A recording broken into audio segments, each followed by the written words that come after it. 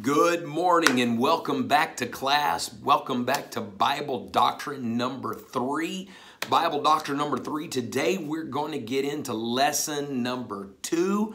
We are going to talk about the name of Jesus. We're going to talk about the name above every other name, the name in whom all power is given. We're going to talk about that great precious name, Jesus. Amen. In our first class of the third term of our Bible Doctrine 3, we talked about and covered the titles of Jesus. And in this lesson, we're going to talk about the names of Jesus. Now, if you guys will remember it, this really set the foundation for the class that we're in now. We begin to talk about the difference in a name and a title. A title is an attribute of a person, but the name is the person themselves. And so we're going to talk about that a little more. We'll get into that a little bit in this kind of part 2, if you want to call it that, lesson of this, the name of Jesus. Very powerful things in this.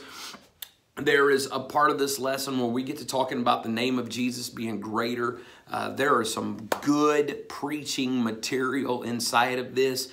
If you're looking for something to preach, you can just preach about the name of Jesus being greater. It's the greatest name. And we'll get into that in just a little bit. But it's so good to be back in class. I do appreciate each and every one of you. I believe in you guys. I'm so thankful for how God is using you and all of the great things that God is doing. It's great. This is a great day to be alive. It's a great day to be living for God. It's a great day to be at Acts Bible School. And I want to say today how much I do appreciate all of your sacrifice, all your commitment to not only the things of God, but also to Acts Bible School. I believe in Acts. I believe in what God is doing for the school. And I believe in our instructors. I believe that God has ordained us all together for such a time as this. I don't believe in coincidences. I don't believe in accidents. I believe that God has positioned every one of us. That's why that the Bible says the steps of a good man or steps of a righteous man, they are ordered of the Lord. So your steps are ordered here. My steps are ordered here. Every one of the staff, your steps were ordered of the Lord. And so God is helping us and has uniquely positioned each and every one of us for this exact time. As you guys know, the Bible even said that it was the right time. It was the timing of the Lord when that God manifests himself in the flesh, born of a virgin. That was an exact time. It was the right political time. It was the right religious time. It was the right hunger time. It was all fulfilling all the right time. And so I believe just as detailed as the Lord was with the timing of his coming, he is also very detailed with the timing of his calling, the timing of revival, and the timing of his second coming. And God has positioned us, you and I, in the right place at the right time, right here at Acts Bible School, so that we can be equipped for the things of God. You are not here by accident. And I know that it is a sacrifice for you to be here. I know that it is a sacrifice for your sponsors and your family to come together and help with all of these things. But I want you to know God is going to bless each of your sponsors. God's going to bless you in a mighty way because all of these things have come to the right place at the right time. You are exactly where God wants you to be. You're doing exactly what God wants you to do. And I'm thankful for that. I feel that for my own self. I feel that God has positioned us, uniquely positioned and appointed us for such a time as this. We see that all the way through the New Testament. We see it into the Old Testament and the New Testament. We saw it with Esther. It was for such a time as this. And I cannot help but believe that God has also done that for us. He's done that for you and I. He's positioned us Here, there are things that He is building into your life, that you have been carried here for this moment. And as God begins to build not only ministry in you, but begins to build greater godly character inside of you, all of a sudden, all of the pieces come together and you will step out into ministry in a way that will be anointed, it'll be powerful, and it will be sustained. I don't want to be... when I was in Bible school, I heard someone talk about how that some people would be shooting stars. And a shooting star is very beautiful. It burns very bright. It looks great. Matter of fact, on not very many weeks ago, I was out driving, and while driving, I saw a shooting star go across the sky over to the right-hand side of me and just shot across. It's very beautiful. And when you see a shooting star, or what we call a falling star, it's really just the light burning out of a star. The gas is going out. It's a star dying.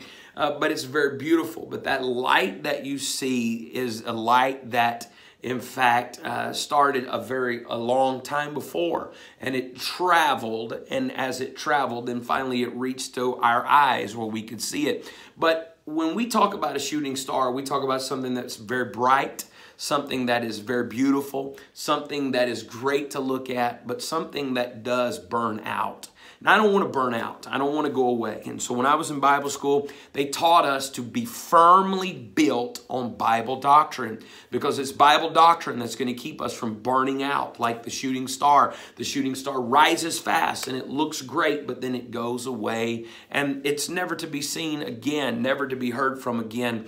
I don't want that for my ministry. I certainly don't want that for your ministry. I don't want you to burn bright really fast and then go away. But I want you to be standing firm on the foundations of God, so that when you step into even more of a full-time role of ministry, even outside of Bible school, when you step into leading the youth group, or when you step into pioneering the church, when you step into working with a pastor, when you step into the assistant role or missionary or evangelist, or whatever God has called you to, leading that choir, that Sunday school department, whatever it is, God has called you to do that in a way that you will endure until He comes again. And we don't want to fall away from Him. We want to grow closer to Him. And so doctrine, Bible doctrine, sustains us. Our love for God and standing on the Word of God will position us so that we can do the great works of God and stand the test of time. We don't just do it for a little while and burn away like the shooting star, but we stand upon the Word of God. We stand upon the truth of the Word of God, and we stand on that sure foundation. Doctrine helps disciple us to be strong in our foundation. And I know you are the same as me. You want to be productive. You want to live for God. You don't want to fall away. You don't want to just do this for a little while. You want to be consumed by the things of God, to do the work of God, to be consistent and stand, to endure. He that endureth to the end, the same shall be saved. Bible doctrine gives us the knowledge, the strength, and the heart to endure no matter what times of difficulty that we may go through. And so we're going to get into Bible Doctrine 3. We are in Bible Doctrine 3, lesson number 2, the name of Jesus, and that is going to be on page number 11 in your notes. Page number 11, Bible Doctrine 2. Title of our lesson today is, or Bible Doctrine 3, lesson 2. The title of our lesson today is the name of Jesus. The name of Jesus. Lord, as we come before you right now, we are asking that you would reach down into our class today, that you would give us the strength, you would give us the wisdom, that we would be able to teach this in a way that would open our eyes, open our hearts, God, to you. We need to be anointed, cleanse our hearts, Lord. Cannot do this without you. Need your help. In Jesus' mighty name we pray. Amen. God bless you in Jesus' name. The name of Jesus. The name of Jesus. God's name was a secret in the Old Testament. Now, in our first two references, I want to be very clear with this, because the writer said in Judges 13:17, and Manoah said, unto the angel of the Lord, what is thy name? And then the second reference in Genesis 32 and verse 29, and Jacob asked, tell me thy name. Now I circled these and I left a little note by these first two verses because I do consider them to be different than the following three verses. We are talking about the name of Jesus. And the first two verses, and I understand the idea of theophanies where they believe in Christ manifestations in the Old Testament or God manifestations in the Old Testament. We do not believe that Jesus manifests himself in under the law. We do not believe that. We believe that Jesus' manifestation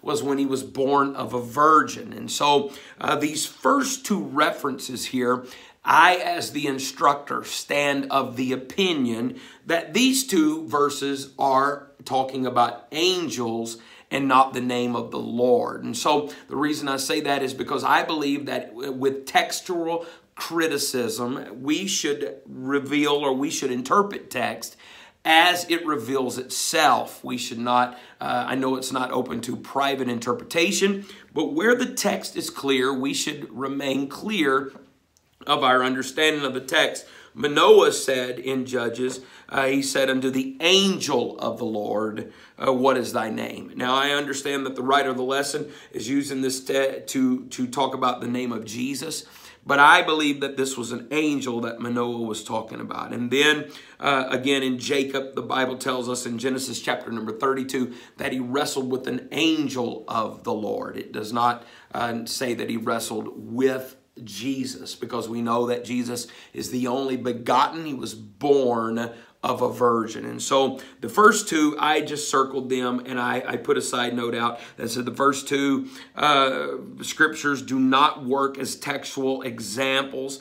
They are clearly referring to angels. However, Exodus chapter number 3 and verse number 13, they shall say to me, what is thy name? That is the Lord speaking. Proverbs 30 and 4, what is his name and what is his son's name? Isaiah 52 and 6, therefore my people shall know my name, the name of Jesus. The reason that we see such a consistent inquiry regarding or constant inquiry regarding the name of deity in the Old Testament is that his name was withheld from them to be revealed in this dispensation.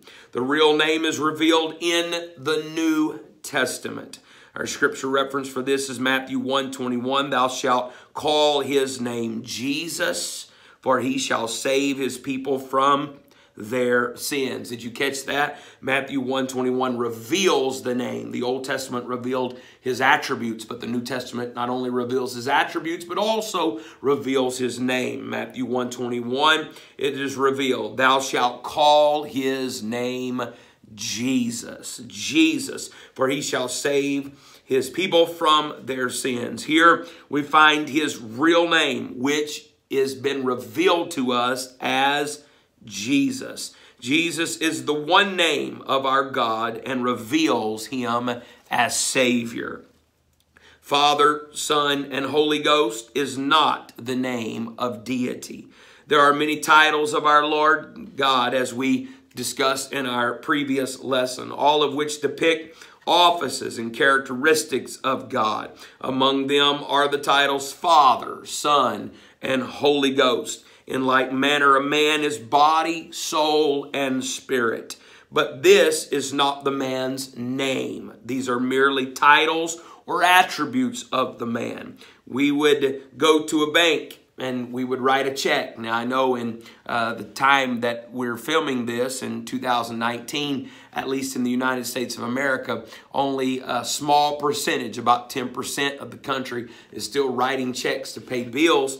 But in fact, if you wrote a check, when I get ready to pay my rent, I still write a check to my landlord for the lot rent where my trailer sits. And so when I get ready to write the check, I write the check out to the name of the business, to the landlord. I don't write it out and I don't sign it Father, even though I'm a father. I don't sign it Son, even though I'm a son. I don't sign it Holy Ghost, even though I do have the Holy Ghost. I certainly don't sign my checks by the title Father, Son, Holy Ghost. And I am a preacher. I'm an evangelist, but I don't sign that as my name because those are just titles of me. It's an attribute of me. But when I write the check and we get ready to pay the rent for the space that we park our trailer in, I write that to the name of the company, and to make it a valid check, it is then written and signed by my name. I put Trent Gillum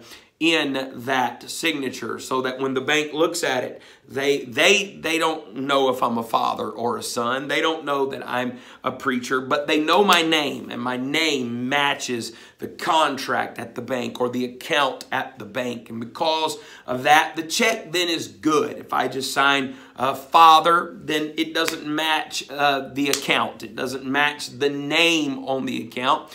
And because of that, then it would make the check not valid. And so the writer of the lesson tells us and gives us the same example when it comes to the name of Jesus. The Father, Son, and Holy Ghost is not the name of deity, but Jesus is the name of deity. Father, Son, and Holy Ghost is just titles of or attributes of Jesus. His name is Jesus. The Bible tells us that Jesus came in his Father's name. John 5:43 says, I am come in my Father's name. John 10:25, the works that I do in my Father's name, I do them in my Father's name. John 17:26, I have declared unto them thy name. Acts 9:5, who art thou, Lord? And the Lord said, I am Jesus. Acts 9:17, the Lord, even Jesus, hath sent me. Acts 7:59, Stephen calling upon God, saying, Lord Jesus. Just more proof that the name of God is Jesus. Hebrews 4:8, for if Jesus had given them rest, this verse is referring to Almighty God and the Israelites. I, Jesus, according to Revelation 22:16, I, Jesus, have sent mine angel to testify unto you. So Jesus is the name. Many of the scriptures that we just referenced above, John 5:43, John 10:25, John 17:26, Acts 9:5, these scriptures reference clearly the fact that the name of the Father is Jesus. The scriptural evidence is conclusive in showing that the Father's name is Jesus. That's right. Jesus is the name of the Father, the name of the Son, and the name of the Holy Ghost. And for our scriptural reference for this section on page number 12, we're going to use Matthew 28 and verse 19.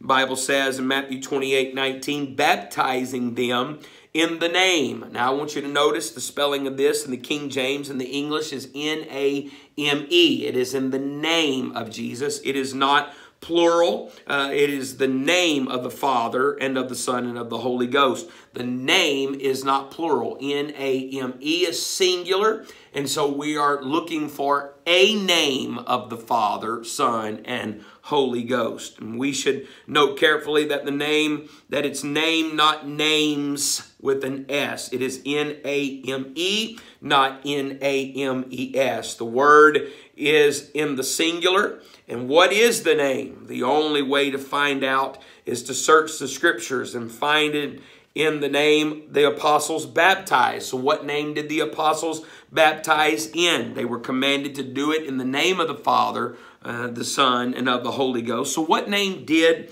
the apostles baptize in? We can look at scripture to find out what they baptized in. Remember, it's very important that we understand that scripture will not contradict itself. And so they were told to baptize in the name of the Father, Son, and of the Holy Ghost. Now, when we find them baptizing, what do we find them using? Do we find them using the titles Father, Son, and Holy Ghost, or do we find them being obedient to the Word of God, to Matthew 28:19? And so I'm going to go ahead and answer this for you. We find them being obedient to Matthew 28:19 by doing what the Lord commanded them to do, because they understood that a title, Father, Son, Holy Ghost, is not the name.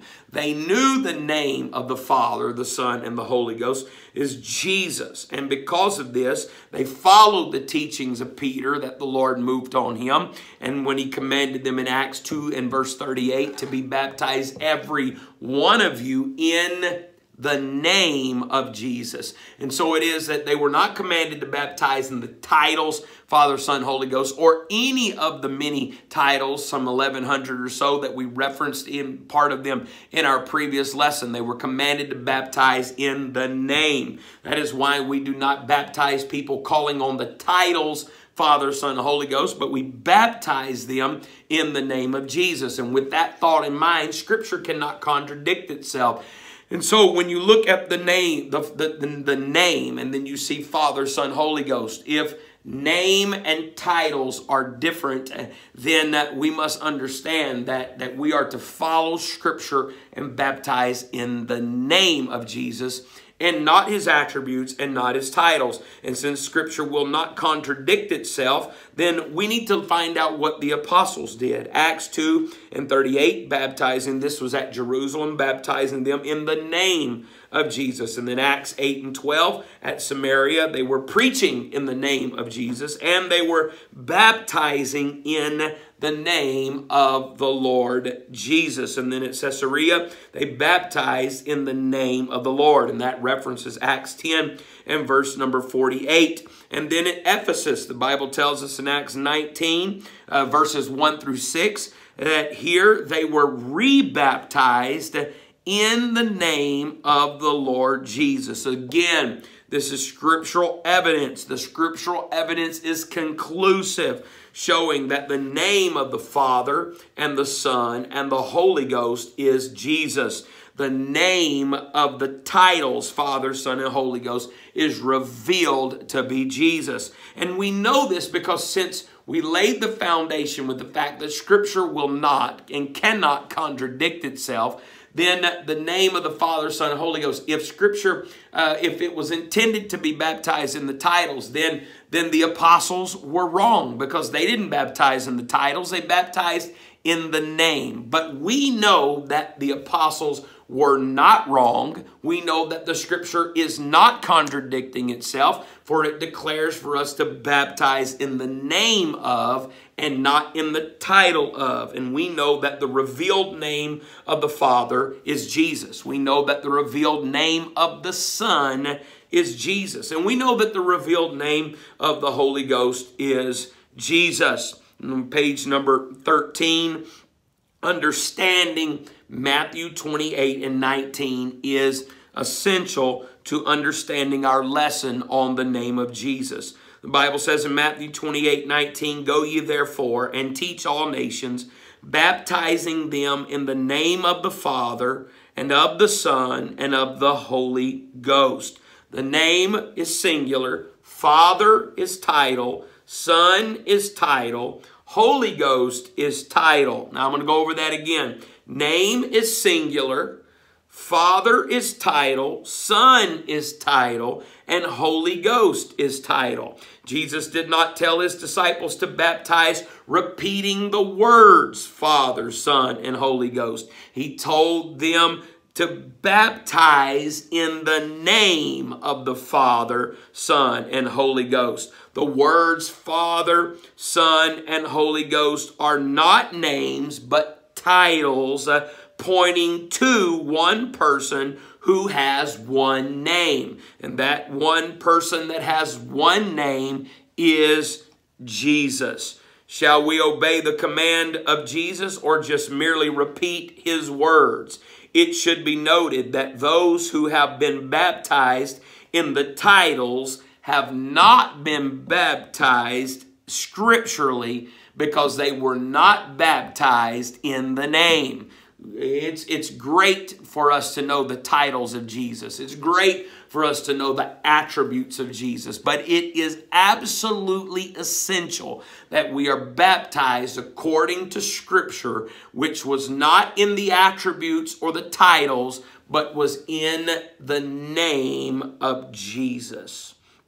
So G, the name of Jesus is above every other name. And I love this. Underneath it, I wrote with my pencil, I wrote, his name is greater, and put an exclamation mark. And this is so much of this will preach because it's powerful. And Philippians 2:9 said, wherefore God also hath highly exalted him in giving him a name which is above every name. Jesus is the name of deity, the one supreme God. Therefore, his name is above the names of the greatest king who has ever reigned. His name is greater than the greatest of general who has ever won a war or a battle. His name is the greatest among any scientist. His name is greater than any inventor. The name of Jesus is greater than any architect. The name of Jesus is greater than the greatest of artists. The name of Jesus is greater than the greatest name of any musician. The name of Jesus is greater than the greatest name of any poet. The name of Jesus is greater than the name of any lawyer. The name of Jesus is greater than the name of the greatest physician or the greatest name of any preacher. The name of Jesus is greater. And I feel the touch of the Holy Ghost on me right now, because I'm telling you today that when you understand the authority of the name of Jesus, there'll be no question about baptismal formulas, because we'll know the power is not in a title, but it's in the name. There is a name that has been revealed, and I am thankful today to know that we're standing before this class knowing the name. We are the people of the name of Jesus. We have been covered by his name, bought with his blood, purchased by his life-giving sacrifice. And I am thankful that I know the name of Jesus. When I speak the name of Jesus, the devil trembles. When I speak the name of Jesus, everything comes under authority and under subjection of the name of Jesus. There is no greater name. There is no poet, no lawyer, no great inventor, no scientist, no doctor that will ever carry the name. There is no sports figure that will ever have a greater name than the name of Jesus. And I love the fact that Jesus, when we call on his name, he moves. When we call on his name, he draws close. When we mention his name, he's just as close as the mentioning of his name. There's something very powerful about the name of Jesus. And this section right here will preach. And if you need a sermon, you can use Philippians 2:9, and you can just preach, his name is greater. And you could talk about sickness, and you could say Jesus is greater. You could talk about fear, and you could say Jesus is greater. His name is greater than any other name in heaven, above, upon earth, or in hell beneath. His name is greater than that of any other person in history at the present time, or in ages to come, or in the past. There is absolutely no limitation. I love this. I wrote underneath that there is absolutely no limitation to the degree that we may develop this truth. His name is greater than pain. His name is greater than sickness. His name is greater than fear. His name is greater than anxiety. His name is greater than worry. His name is greater than depression. It's the name of Jesus. And when we speak the name of Jesus, there is an authority that comes. That means if his name is greater than anything that I'm dealing with in my life, anything that I'm struggling with, when I begin to pray the name, when I begin to speak the name, everything is under his authority. His authority is greater. And so no matter how strong the attack of the enemy is in my life and against me, I know that the name of Jesus is greater than that. You name what you will. Name cancer, name heart disease, name any sickness, and I will tell you right now, the name of Jesus is greater than all of those things. That's why Jesus' name is greater than death. That's why we know that he he's greater than blindness. He's greater than deafness. He's greater than all of these things. That's why by his authority, when we pray, when we lay hands on the sick and we pray in the name of Jesus, they recover. Why? Because his name is greater. And I am thankful that we know the name of Jesus. There are people in this world that have never heard his name. There are people, there are dialects, there are cultures that have languages and dialects that have no translation for the name of Jesus because they have not yet heard the name. And I am thankful that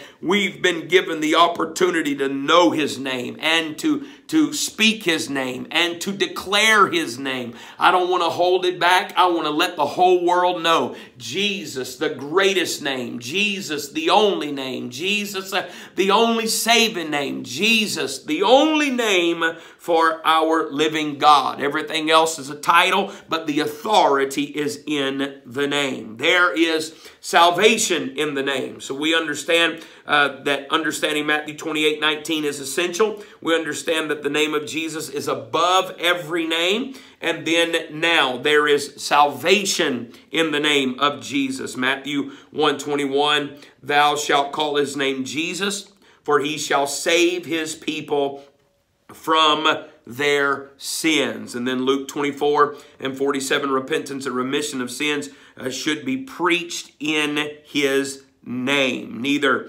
according to Acts 4:12, neither is there salvation in any other, for there is none other name under heaven given among men whereby we must be saved. It is the name of Jesus. Not only is there salvation in the name of Jesus, but his name is the only name in which there is salvation. You will not find salvation in any other. It is not Jesus and others. It is Jesus alone that you will find salvation. So we have covered that that we need to understand Matthew 28:19. Having that understanding is essential. We've talked about the name of Jesus as being above every name. We talked about and proved according to Scripture that there is salvation in the name of Jesus. And now let's look at the section I on page 14. There are many other blessings. So we talked about salvation in the name. Now we're talking about blessings in the name.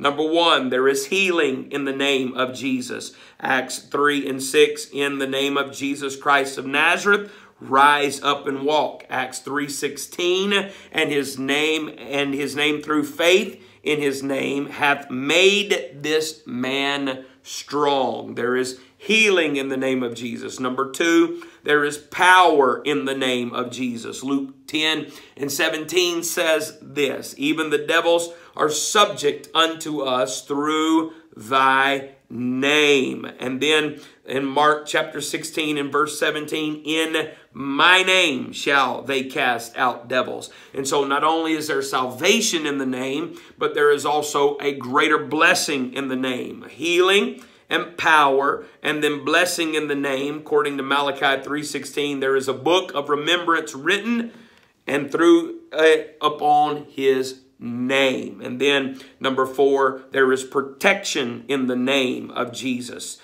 Proverbs 18:10, the name of the Lord is a strong tower. The righteous runneth into it and is safe. Number five, prayers are answered in the name of Jesus. John 14:14, if you ask anything in my name, I will do it. So there is salvation in the name, but there are also many blessings in the name. And we spoke of just 5 of them, but there are many, many more. Healing, power, blessing, protection, and prayers. All that word blessing in number 3 could be substituted with the word provision. If you want a different word that would distinguish it from the blessing of the name section, there is provision in the name of Jesus. And so we know there's healing, power, provision, protection, and prayer of healing in the name of Jesus. And number 6 on page 15, as we're getting toward the close of our lesson today, water baptism in the name of Jesus. The Bible says in Acts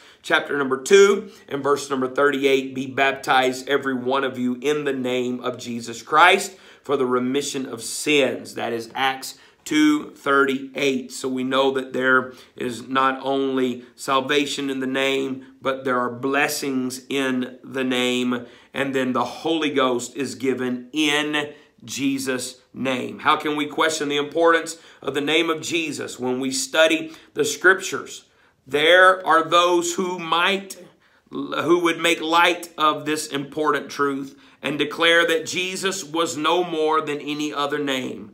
It is evident that they are still in darkness. As far as this glorious revelation is concerned, they have not yet seen it, because to them that are lost, this revelation is hid. There is no name that we can breathe in prayer or sing in praise that can bring the blessing and power like the name of our Lord Jesus Christ. So we know that the titles, understanding the difference between titles and name, is essential to our understanding of doctrine. I'm very thankful that the Lord has revealed himself in many titles: love, healer, deliverer, all of those great titles. But I'm also thankful today that he did not leave us in the dark concerning his name, but all of the things pointed toward the moment that his name would be revealed. And now that his name has been revealed to us, let us declare that name. I don't want to take the revealed name and keep it to myself. I want to take the name of Jesus and declare it to the whole world. Jesus, the name above all names. Jesus, the name of deity. Jesus, the name that's greater than fear, greater than worry, greater than pain, and greater than schoolwork. Oh, okay, I just threw that in, but it's true. Jesus is greater. I love each and every one of you. So thankful that we have the revelation of the name. Had someone tell me years ago, when you don't know what to preach, preach Jesus, because Jesus always works. God bless you. I look forward to being back in class with you guys next week.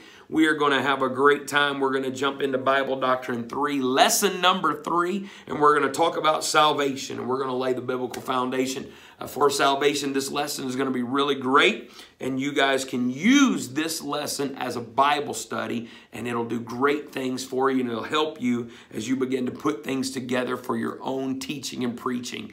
God bless you. If you have any questions, always feel free to contact me, and I look forward to answering any questions and spending time together in our next class. God bless you. Have a wonderful day.